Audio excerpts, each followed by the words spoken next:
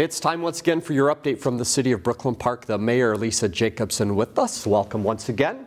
Thank you. Number of topics to touch on right away. First, let's talk about continue to work on keeping the city safe. What are some of the efforts that are underway that residents should know about? Right. Yeah, we are working really hard. We know that summer is coming, and things typically heat up when it comes to crime, and it hasn't been slow yet, even in the winter. So we are continuing to recruit new officers. We're getting some great lateral hires from other communities, and so we're really focused on that right now as well.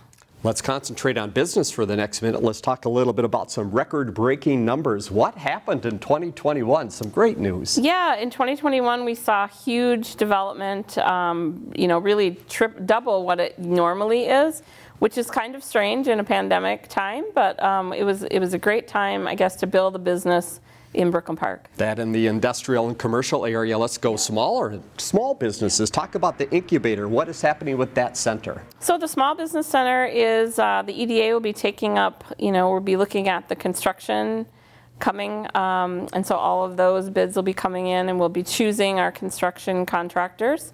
And if everything goes well, we'll be open in early 2023. Other good news for small businesses, a micro loan program. Tell us more about what that is and how it works. Yeah, this is through the Brooklyn Park Development Corporation, and we have two different types of loans, $100,000 and $60,000 loans for small businesses, and this is new, and so we're excited to get that off the ground as well. Let's head to recreation, talk about a few things you might want to watch for. The first is the golf courses.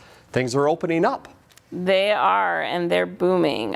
Even though we're in the middle of a large irrigation project at Edinburgh, there are lots of people golfing. All right. They're working through the traffic of the tractors. And for those that might want to sign up for all sorts of programs, tell us about the registration going on now. Registration is open for all the camps and the programs this summer, so make sure you check that out and get signed up. And a final note, Summer Blossom, now is the time to nominate. How does this program work? Yeah, you can nominate a business, you can nominate your neighbor to be a winner of our Summer Blossom Award, and that's a pretty prestigious award and fun to get. Yeah, so. Great way to keep the city beautiful. More information about all those things on the city's website, brooklynpark.org. Mayor, thanks again for your time. We'll talk to you again soon. Thank you.